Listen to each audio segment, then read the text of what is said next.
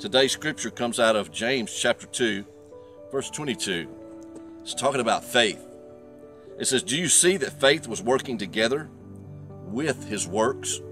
You see, in another scripture, it teaches us in the Bible that faith without works is dead. So we can't say we have faith and we have no works. So he says, and by works, faith was made perfect. And the scripture was fulfilled, which says, Abraham believed God, and it was accounted unto him for righteousness. Abraham was called the friend of God. Wow. I know that I have a lot of friends. You surely have a lot of friends.